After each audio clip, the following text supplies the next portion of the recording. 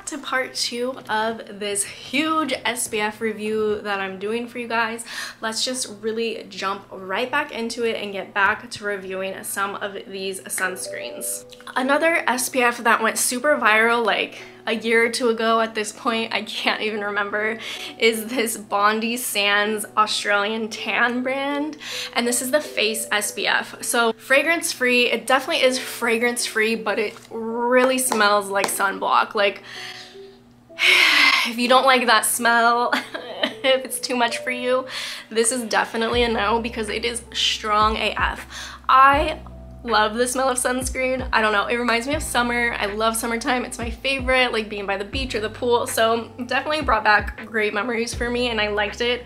But overall, even though this is $8, I don't know if I would use it again. I think more on my arms is what I do with this. It's not greasy and it does definitely absorb into your face. So there is a white cast, but I feel like for the most part, since I'm so white, it goes away. But it's just a lot. Like, I don't know how to explain that any better. It just felt too much on my face, like just too heavy, not really greasy, but just like too much. And I feel like for everybody else, if you're like me, you'll be okay, but if you're a little bit darker than this, you'll have an insane white cast with this. So I feel like it will work. It'll get the job done as far as protecting you from the sun because it has such a strong white cast. But just personally, overall for me, I didn't care for it as much on my face, just was too heavy. The price point for this was probably the best price point out of anything, but definitely I think I would just get this and use it on my body. The nice thing about this brand is it is cruelty-free, reef-friendly, and made with recycled materials. So I definitely feel like this is good for like travel and stuff like that if you are going into the ocean. It says suitable for sensitive skin and it won't clog pores, and I do have to agree with that. Like, I don't feel like my skin was sensitive at all. It's just a good basic one, but it is a little bit on the heavier side. After that, another brand that has been super popular is this Cocokind Daily SPF. This is 32 SPF and it says protects against UVA, UVB, and blue light. Let's not go there. But overall, this wasn't my favorite.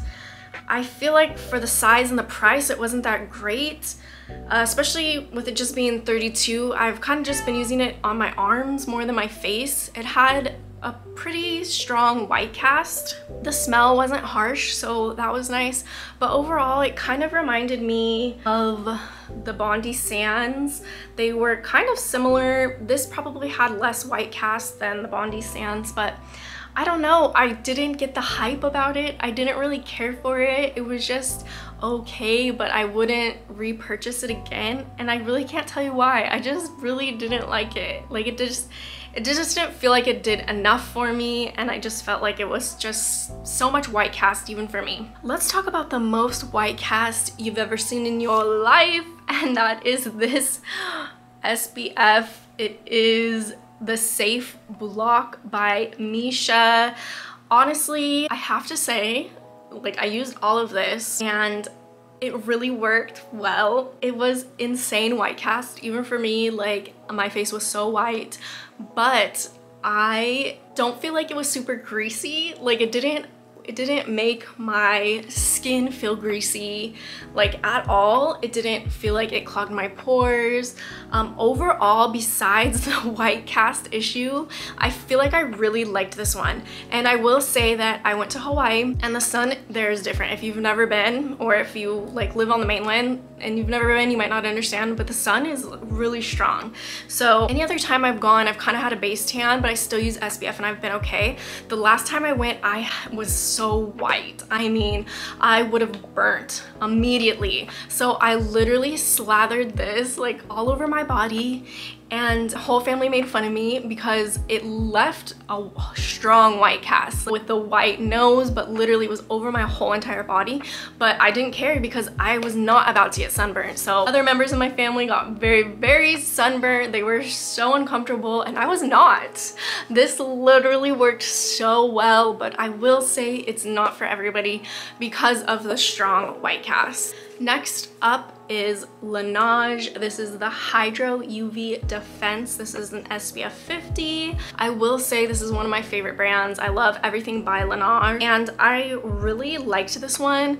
At first I felt like maybe I was a little too oily with it, but it's definitely more of a glow than a greasy feel. So it definitely, I feel like, has a tiny bit of a white cast, but it definitely disappears once it's on your skin.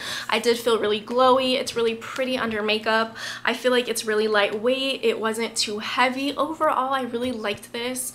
I will say it's not like I wasn't amazed by it, but I did really like this and it was good for sensitive skin. Compared to some of the Innisfree sunscreens that I've used before, which I was really excited about, but then just really was irritated, I will say Laniege did not irritate my skin at all whatsoever. It was just like a really good, basic, glowy, but not too heavy SPF. So these are probably my top two just absolute favorite sunscreens and what I've been using the most. The first one is Every Sunday by Dr. Jart. This is a mineral sunscreen. It is an SPF 50.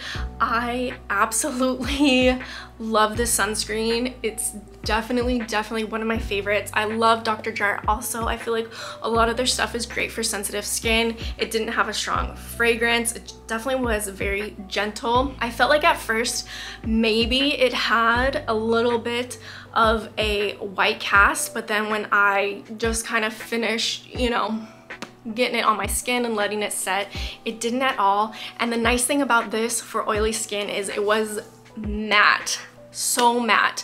If I'm having a really good skincare day and I don't need to wear makeup, or I just need to put a little bit of powder over my face, this is what I'm wearing underneath, because literally it really just goes on so matte. I don't feel oily, glowy. The thing with some of the other glowy SPFs, when you're oily, you know, by midday, I'm so greasy. It's like I'm extra glowy because of it, but this, oh my gosh, I love this so much. I'm definitely gonna buy more and always have this. This is definitely gonna be one in my collection that I'm always using, because for those days that I don't want to be glowy and I want more of a matte finish, this is perfect. It goes so well under makeup. Absolutely love it. Definitely one of my faves. The final one of my top two is the most expensive of them all, and that is the new Tatcha SPF. This is the Silk Sunscreen. It's a hydrating mineral shield. It has niacinamide and hyaluronic acid in it. It is SPF 50. Definitely need to shake before you use it. It is definitely much more watery, like compared to the Dr. Jart. It is, you know, not quite as, like I said, it's more of a matte finish. This is more of a glowy finish. Doesn't have a white cast because it has a little bit of a pink tint to it. So I will say for my skin, it blends pretty well and matches actually, but I feel like it really disappears into the skin really well. It is glowy, but I will say it's not too glowy. It is nowhere compared to the Glow Recipe or any of the others. It is kind of more in between a glow and a matte in my opinion. This is what I'm using like every day along with this or the Dr. Jart. It goes on really easily. It's a really liquidy, so I feel like instead of doing like the two fingers like I do and patting it on, I'm just straight up like rubbing this all over my face because it is so watery. It was like $60, so it definitely was very expensive, but honestly I really loved it. I don't know, there wasn't a strong smell with it. It was really hydrating and it was a pretty glow without being too greasy, if that makes sense. I will say with this, I didn't feel irritated at all. Again, I've used this multiple times. I really like it. It's really hydrating, good for all skin types. But if you're more of a matte girl and want mineral, I guess these are both mineral, and that's been my favorite. I don't think any other has been mineral. The glow recipe I think was like half mineral, half traditional maybe. Also reef safe. I feel like most of these are reef safe now. So the glow is a chemical slash mineral. These two are mineral and all the rest have been chemical. But yeah, so that's that. Again, I think I actually have another package of specifically K-Beauty, really popular viral SPFs to try next. I've already been trying one and I do really like it. So I'll keep you guys updated on that when I'm finished with that and let you know how I feel about those. But that's that. That's all the information that I can give you. Hopefully it was helpful. Hopefully you got something out of it. Please like and subscribe for more and I'll see you guys next time.